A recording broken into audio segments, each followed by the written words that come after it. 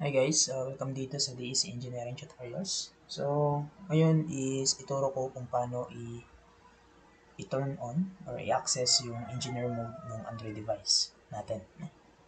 So, punta ka lang doon sa dial and then just type asterisk number 3646633 number asterisk. So, meron ka ditong engineer mode, no? Pero may notice siya na dapat uh, EM is an advanced debug mode. So if you want to enter the EM, engineer mode, please enter the developer option at settings. So kailangan maging developer ka muna or ma-turn on mo yung developer option dun sa settings. So kung pupuntahan natin yun, so bali dito tayo sa Android device. So to access the developer option, punta ka lang dito sa more settings mo or hanapin mo yung about phone. So dito yung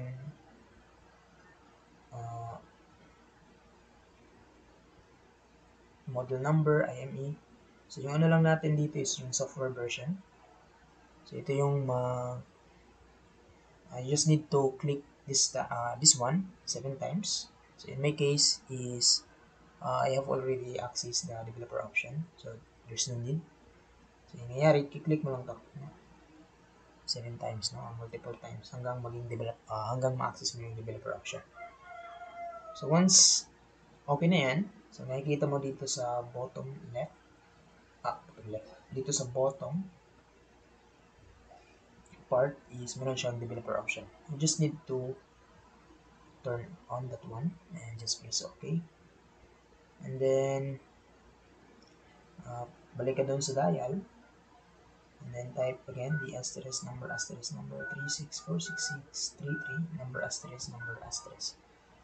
So dito na, no? So ma-access mo na yung EM or the engineer mode ng mga Android device natin.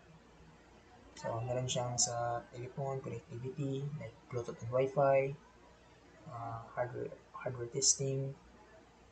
So pwede mo rin dito i-on yung non-sleep mode. So dito talaga siya mag-turn off. And you can also have the touchscreen test. You just need to test your touchscreen.